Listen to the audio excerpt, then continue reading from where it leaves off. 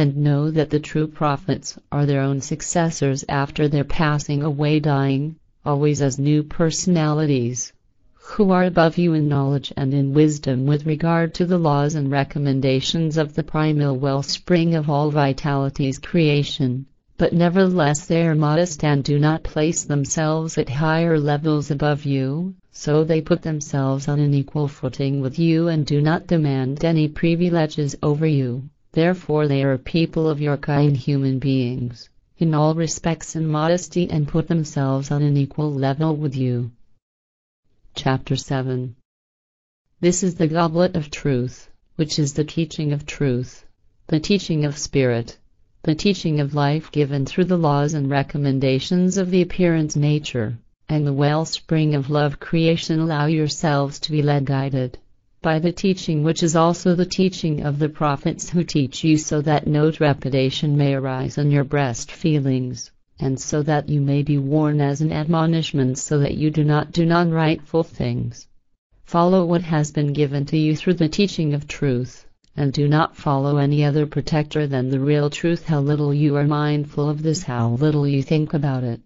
Remember what has gone before the past, because you have destroyed so many cities and killed, murdered the inhabitants out of revenge, hatred, jealousy and enmity when you fell upon them by day or in the night whilst they were sleeping. And truly, you also do the same today, because you have not freed yourselves from your non-right, and those amongst you who have freed themselves from it, you have contempt for them, and you accuse them of chicken-heartedness, cowardice, when they protect their lives and people of their kind, family members, because you want them to be people of your kind, people just like you, so that they join you in killing and destruction.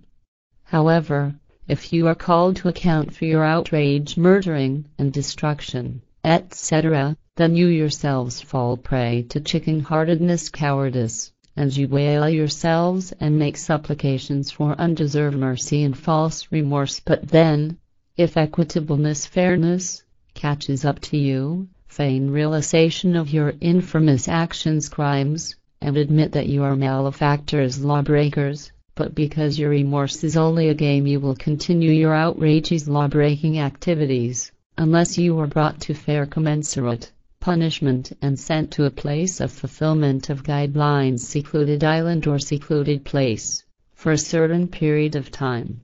Truly, all those who are outrageous, breaking the law, will be brought to account, and if it is not through the law of condition, cause, and decision, effect equals cause and effect, of the wellspring of love creation, then it will be through the jurisdiction and its laws which you have conceived, created, as people of your kind, human beings.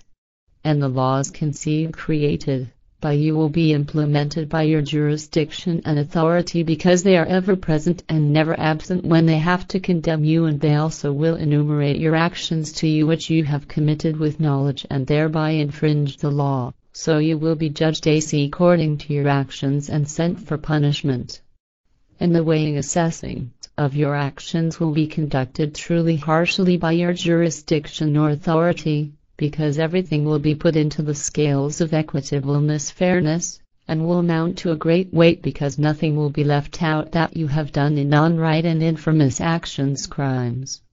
And truly, there are many amongst you who have your own scales for yourselves which drag you down under because of their weight, because your lovelessness and unfreedom, bondage in you, as well as your dissonance, disharmony, and your own unpeace, as well as your chicken-heartedness, cowardice, weigh so heavily that you cannot free yourselves from them, because you constantly commit misdemeanors against the signs, teaching, evidence of the truth. A dwelling has been given to you on earth through the laws and recommendations of the wellspring of love creation, as has the land, so that you may build on it and thereby create the means for your welfare. But you defile your dwelling and the land because you are ungrateful, and in your ungratefulness you are presumptuous, and you believe that you may place yourselves next to the wellspring of love creation.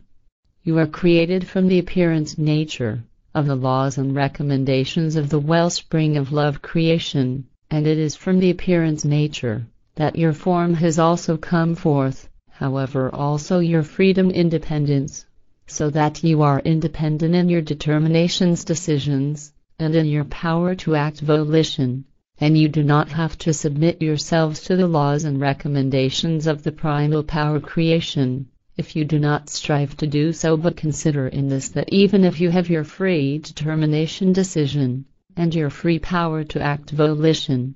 you are nevertheless integrated into the activity of the laws and recommendations of the wellspring of love creation. Therefore your actions bring forth certain decisions, effects, law of cause and effect. And as you are not coerced to submit yourselves to the laws and recommendations of the wellspring of love creation, therefore you can always act according to free determination, decision, and in free power to act volition. So you shall not submit yourselves to people of your kind, human beings, either, and not to baseless supposed made-up gods and tin gods or liberators, angels.